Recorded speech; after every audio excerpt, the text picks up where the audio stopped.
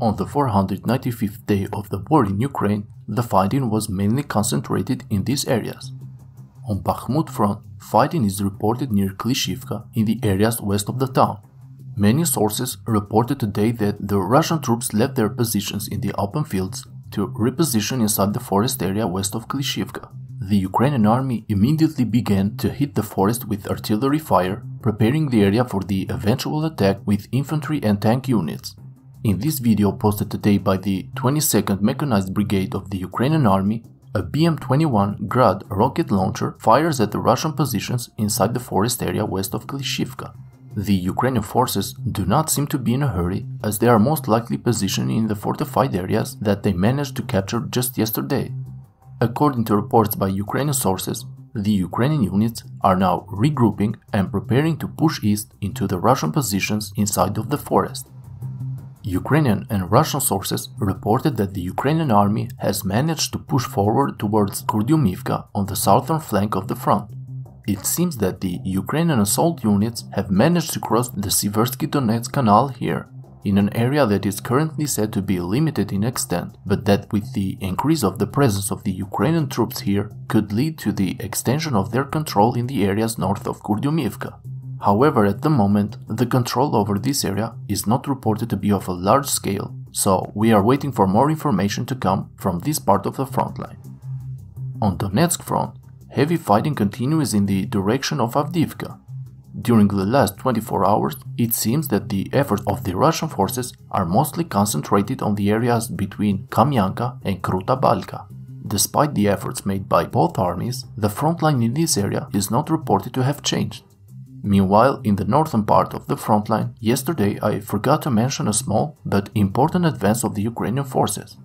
During the last 24 hours, many sources have confirmed that 3 days ago, the Ukrainian forces organized a counterattack west of the Russian-controlled town of Kurdiumivka.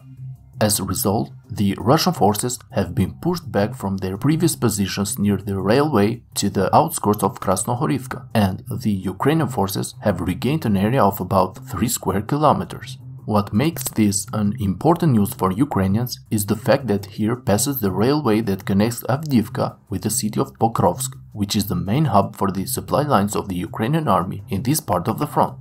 On the Zaporizhia front, Russian and Ukrainian sources reported today over an advance of the Ukrainian forces in the forest belts area, where it is said that most of the clashes between Russian and Ukrainian forces are taking place. As reported, the Ukrainian advance has been at least 300 meters towards the south. The movement of the Ukrainian forces seems to be slow but continuous, and if we look carefully at the map, we can see that if the Ukrainian forces manage to clear the forest belt area, they will be practically right next to the first buildings of Robotine. From the Russian perspective, their sources do not completely agree with each other, with a part of them affirming the advancement of Ukrainians and the other part reporting about a Russian counterattack that has, according to them, recovered parts of the territory they lost during the last 24 hours. In the Vremivka Ledge, the activity of Ukrainian forces continues in areas west of Staromayorsk. Today, Russian sources said that since the presence of the Ukrainian units in this area was becoming a growing threat, the Russian command has decided to conduct airstrikes on this part of the front line. However, according to the same sources, the situation remains worrying for the Russians because, as reported, during the last 2 days, the Ukrainian command has sent more reinforcements to this part of the front line, thus increasing the chances for a new offensive to start here in the coming days.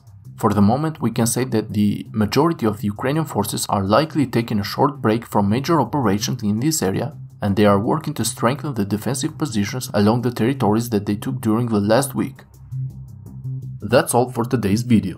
Please don't forget to help the channel grow by liking the video and subscribing, and also for those who want to support the channel, you can visit my Patreon page. Thank you.